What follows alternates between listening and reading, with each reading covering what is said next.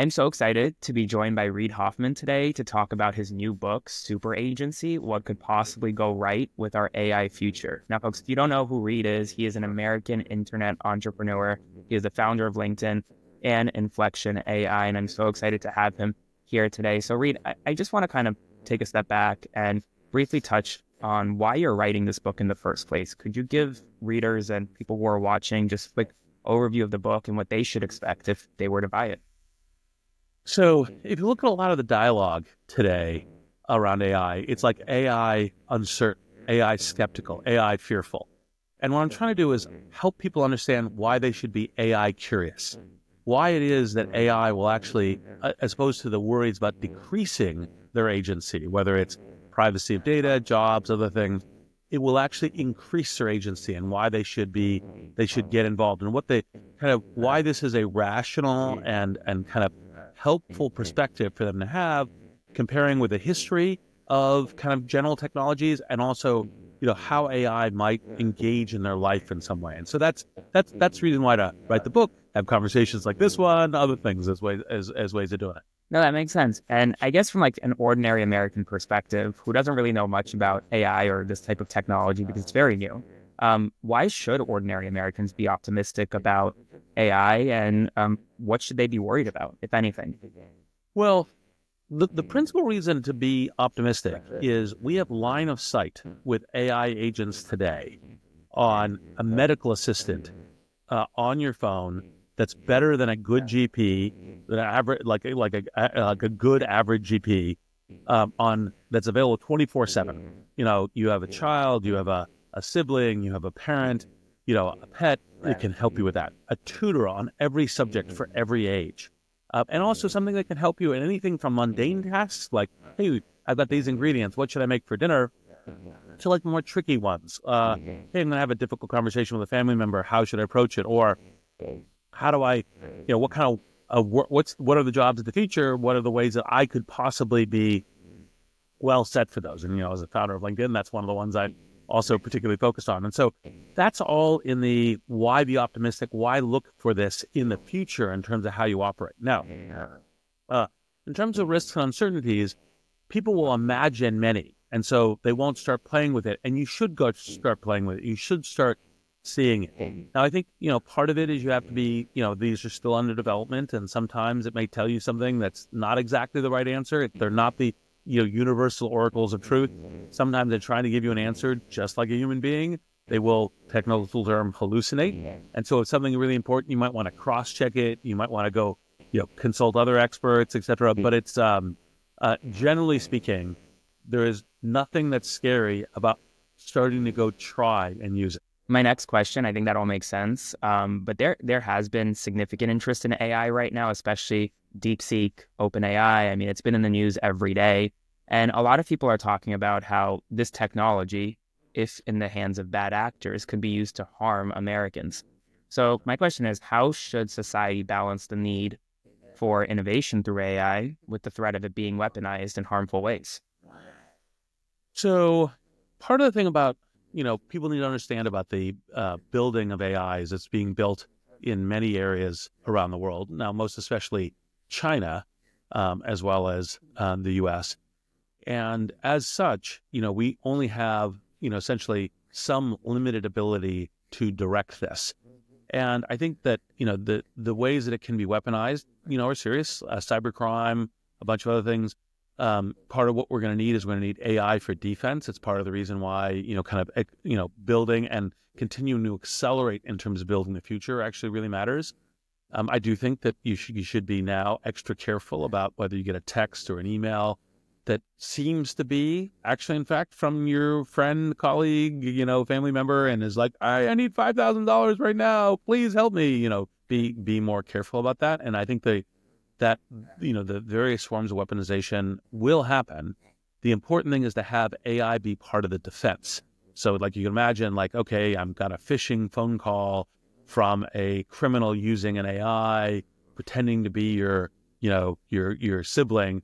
And then an AI, your AI interrupts and says, hey, this is a kind of a little odd. Why don't you ask some questions that only you and your sister would know in order to really make sure, in order to make sure this is right. And so I think that's part of it. But, this is just like lots of things, cars can be weaponized, other things. It doesn't, just the fact that it can be weaponized doesn't mean it isn't an essential technology for really massively improving, hundreds of millions of lives. It just means that we need to build and steer, with some attention to what are the ways to maximize the benefits and minimize the risks.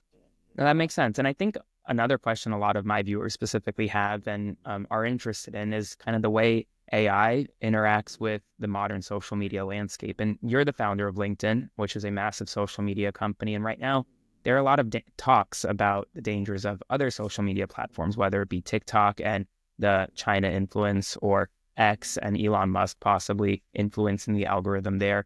Are you concerned that some of the most potentially dangerous people or entities are in control of so many people's time and minds and kind of what we're viewing on a day-to-day basis? And how can AI help or really hurt that? Well, I think one of the things that we should ask for all the developers is, kind of some kind of transparency about how they're actually, running their, kind of AI algorithms, and algorithms in general. I think we should have them validate those with their auditors.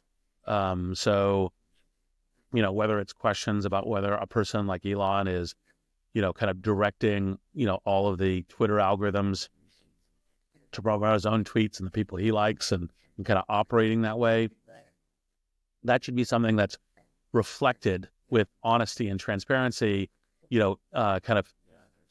supported by third-party auditors. And I think that's true for all of the entities. And I think that's part of the thing that we should be, kind of getting to. Now, I think that the need for regulation that is relatively modest. It's just simply say, hey, here's a set of questions that you should, have as a kind of a statement about how you're running your product to the public, and then you should have your auditors, kind of validate that statement. And by the way, then, individuals, consumers, societies can make their choices about what they want to engage in or not. They may want to engage in a fact that there's a platform that, kind of says, actually, in fact, we're, mammothly, kind of having the algorithm, work in these ways, right? And that would be something that they would go, that's fine. That's what I want to participate in. And that's, I think, part of being, open, part of being, free, democratic, et cetera. And I think that's the way to navigate those kind of things. Got it. And kind of digging more into the book itself, in Superagency, you advocate for steering towards a better future via what you call a techno-humanist compass. Could you describe what that means to just an average person? Yeah. Well, so part of the thing to think about is, part of what technology does is it helps us navigate in the future. And one of the ways that I describe AI in Superagency is it's an informational GPS. Just like a GPS helps you figure out, how to get to your friend's house or how to get to the restaurant or how to get home or anything else.